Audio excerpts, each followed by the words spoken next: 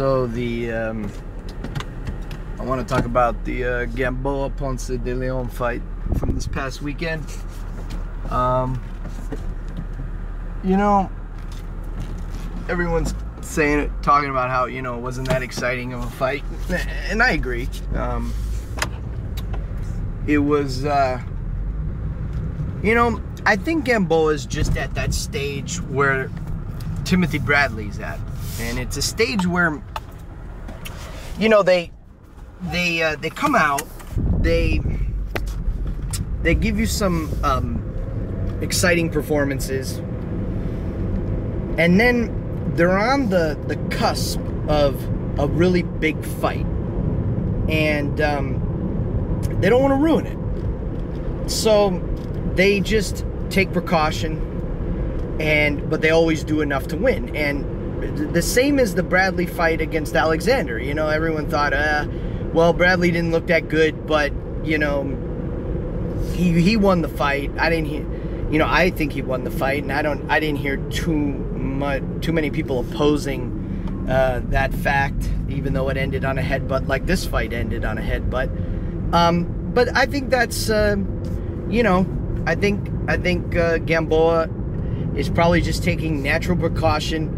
He doesn't want to get some dumb loss right before he gets a really big a chance at a really big payday. And same with Bradley, and same with I wouldn't be surprised if one of Nonito Donaire's fights coming up is going to be the same thing, where he came out explosive in that last fight, now we always have this, and so does Gamboa normally, and so we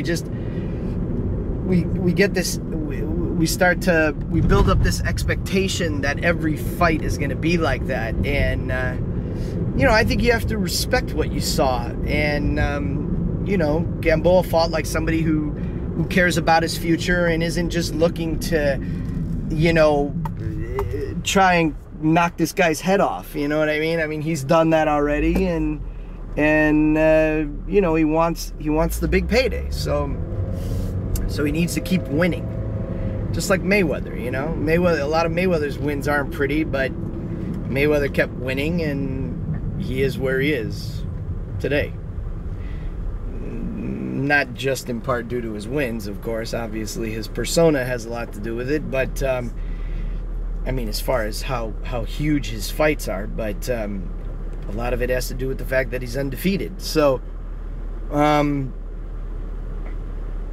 anyhow, I'm bummed about the Matisse Morales fight. I really wanted to see that go down,